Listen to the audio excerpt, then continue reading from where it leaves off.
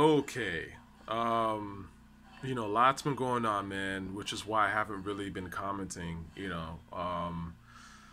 there's again a lot of stuff happening in the world, but not necessarily in hip hop, even though I guess it's connected. And artists ain't really saying nothing, so rightfully so, I think.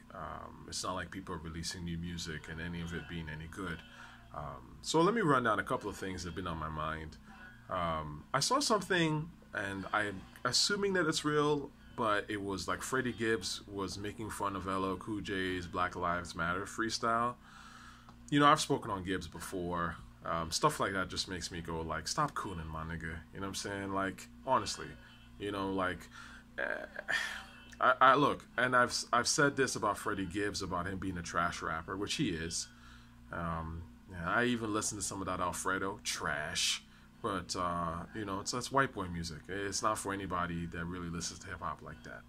And here he is going at a legend like LL and saying the bars in that freestyle were whack, which is weird as fuck to me because they were actually kind of nice. I was in fact listening to it going like, damn, I wish LL had rapped on this like on a beat and actually put it together in a song, But Freddie Gibbs is clout chasing, and for him to clown LL, especially for some freestyle, if it is indeed true that those are his tweets and it's not just some made up shit for the internet, I didn't have respect for the dude, but now I'm like actively like, man, fuck this nigga, man, clown ass nigga. But these are the kind of dudes that white people put on a pedestal, like nerd white people, you know what I'm saying? And say, oh, he's a great rapper, you should listen to him. Fuck out of here. Anyway, to keep it moving, this post is going to offend you guys. I'm sure some of you who listen, unfortunately, it is what it is. I didn't make up racism. I wish it didn't exist. White people created this shit, and it is what it is. So we have to deal with it. And this is where we are in 2020, okay? This mass appeal shit, I don't know if you have caught wind of this, but apparently mass appeal, like a lot of companies are now like, we stand with Black Lives Matter. Everyone's putting out these comments, right? Like they have these like bulletin, and it's weird because it's like a marketing tactic. I just skip these fucking emails now. Like I'll get emails from places that I haven't been to in years or whatever, being like, we stand in solidarity with black folk. Like, okay, thanks for telling me that, but I don't give a fuck. You know what I'm saying? Like, your words don't mean shit to me at this stage. Like, if you are doing something, if you're like, look, we just donated like, $100,000 for emergency fund for protesters or some shit, then I'm like, oh, okay. But for you to just be like, we stand, like some corporate statement, get the fuck out of here, man. Come on. So anyways, mass appeal, like a lot of these places have put out their little statement. And of course, because they're in the age of social media, their former employees are starting to get at them. Some hard. Excuse me. Which I thought was funny and really, really sad to watch. And essentially, a lot of the former black employees were saying how mass appeal is some whitewashed bullshit. And at the end of the day, they don't even respect their black employees. Think about how crazy this is, okay? This is why at the end of the day, you can't really respect where white people are coming from, especially when it comes to hip-hop. I've said this before. I don't give a fuck about your opinion if you're a white dude when it comes to hip-hop. Like I said, and this applies to 98% of white people, period. Again, there are some white people that know hip-hop, but they're in the vast minority. So the vast word shouldn't even be used, but they're a very, very, very tiny amount. Most of them don't know what the fuck they're talking about, and most of them are here for the check, okay? They're just here to profit off the culture. It's some weirdo racist shit. So imagine being the head of a hip-hop label or dealing with urban culture, quote-unquote, and all your employees are white, you barely hire black people, and then when you have black employees, you treat them like shit. And you would be surprised at how often this happens. Now, I'm not going to say that I know exactly what's going on in mass appeal personally.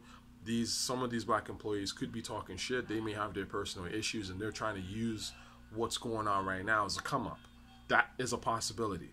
But from what I know and from what I've experienced in life, what they're saying in terms of how these white execs and stuff are treating them and what's going on in that company, that rings more true to me. Because I've seen this shit, okay? Like, this is a problem with having white gatekeepers in hip-hop. And this is a major reason why this genre has gone down the fucking toilet. And why, to a certain degree, I don't even comment on stuff as much as I would normally. Because I'm like, why would I comment on the new Gunna track? It's trash. Okay, I've listened to stuff, I'm up on stuff, but I'm like sitting there going like, am I just gonna make videos about stuff being trash over and over again? Like new shit? Why? Like, I know who these artists are made for. They're not made for me. Like, you know what I'm saying? They're not even made for black people a lot of times. They're made for some corny white dude who plays video games somewhere and has no access to the culture.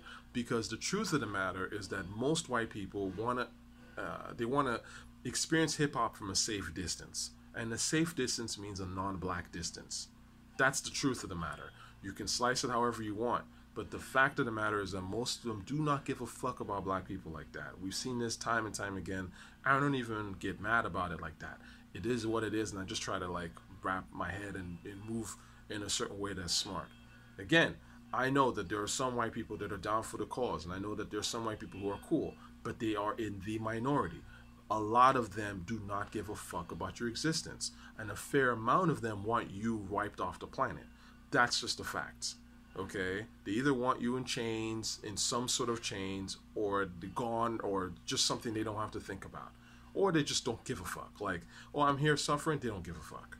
Okay, that's the majority of white folk. Let's be honest here. So when I see a comment from someone who's probably white talking about, oh, you know, Tochiarte, you don't know what you're talking about, blah blah, and they make some comment, you know what I'm saying, they're trying to insult me. That's white privilege trying to exert itself on hip-hop, as always. It's that idea that you can just enter hip-hop, you can start listening, and within a couple of months you're some sort of authority on hip-hop, and you can even look down on black people and say, oh, you don't know what you're talking about.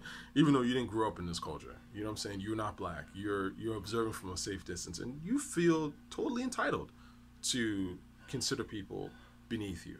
But that's the problem with these white gatekeepers, right? They are fucking up the genre, and a lot of them don't care about the genre. It's a check.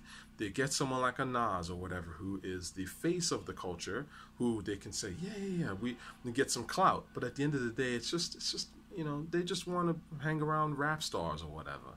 You know what I'm saying? And make a little money, of course, on top of that. But they don't give a fuck about the culture and where it really comes from. And that's the problem. Listen, man. I had this experience with Peter Rosenberg at one point. I've met Peter Rosenberg, by the way.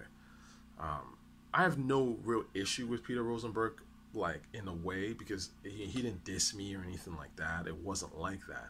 But I'll tell you a story. I was in New York. This was, like, last year, I think. This was Clark Kent and it was the Originals. It was, like, some kind of DJ party. They were doing a free show, I think, of Central Park. So this is, like, summertime. Towards the end of summer, and you know, I go because it's a free show, and you know, it's a big deal or whatever, and it's fun. It's like summer series. I go. Clark Kent's on stage, Stretch Armstrong, and someone else. Tony, I think it was Tony Touch. It might be wrong, but I think it was Tony Touch. Anyway, they're spinning, and they're spinning joints. Okay. These dudes is playing joints. So I'm like in heaven and shit. You know what I'm saying? I remember I arrived, they were playing Made You Look. And again, it's like, you can imagine there's got to be at least 1,000 people there. You know what I'm saying? And like free shows, Central Park, summertime, beautiful. And they're spinning it. It was like nighttime. They had really nice lights and everything. It was fucking great. I arrived, they playing Made You Look. I'm like, oh, this is my shit. I'm here. Okay. So I'm walking around, blah, blah. And I settle at a spot where I can kind of freely, you know, I'm a hip-hop dude, man. I want to be able to move and rock a little bit. You know what I'm saying? I'm not going to be breakdancing on the floor and shit like that. But you know, this is hip-hop. It's supposed to, you know, make you move a little bit. I get there, and I'm standing, and there's this white dude, like, next to me. And I look over, it's Peter Rosenberg. I'm like, oh, shit. So I say, hey, what up, man? And, yo, he's like, and there's when he looked at me where it was just kind of like, you know, like sometimes, like, as a black person, there's certain looks you get sometimes from people. And again, I'm 6'4", so a lot of y'all who are talking that, you're gonna come meet me and, you know, you're gonna fight me. All right, you know, cool. We'll see how that works out. But anyway, so I'm 6'4", and I'm looking at Peter Rosenberg, who's not 6'4", And I don't know if he felt sort of like kind of like, you know, who's this dude, and you know, because you never know. Sometimes people can approach you sideways or whatever. And I wasn't even trying to do that. I was really on some just like, hey, Peter, you know, it's Peter Rosenberg. Hey, how you doing? And he was like, oh, okay. And then he continued, you know, sort of talking to, you know, his white friend. Now, I'm not even mad or anything like that. Like I said, he didn't do anything that would make me feel like I wasn't welcome or some shit like that, right? I mean, it was a, you know, it wasn't the most comfortable, inviting, you know, sort of like, you know, smile or whatever. But again, like, you know, he's Peter Rosenberg, I'm nobody. So, and he, who knows, he might have a long day and all that kind of shit. He might not know where I'm coming from. All that, that's cool. What struck me about the whole interaction was that, you know, Clark Kent and them are playing joints, okay? And Clark Kent, I think he's from Brooklyn, if I remember. But they're playing J joints, Brooklyn's finest, you know. Ain't none of y'all better, right? Like just some hip-hop ass shit. Crowd is going nuts, and we're having a great time. We're rocking. And I'm looking at Peter Rosenberg and his white buddy, who again doesn't look like he's part of the culture, and they're just talking the entire time, like, and they have a beer in their hand, not moving, not acknowledging any of the songs. And I was just like, I don't know how that happens. You know what I'm saying? Like, when I'm out with people, again, even with Rock the Bells, when I go with one of my good, you know, closest friends, white dude, we love this hip hop shit. If we're out and someone's playing a record, we might even be talking, and someone's playing a joint, be like, oh, that's my shit, right? For this dude, the entire time I was there, for like an hour, 2 hours, this dude was not into the music, was just kind of like, you know, standing there with his boy, not even paying attention. It made me realize that, like, maybe this nigga doesn't like hip hop as much as he says he does.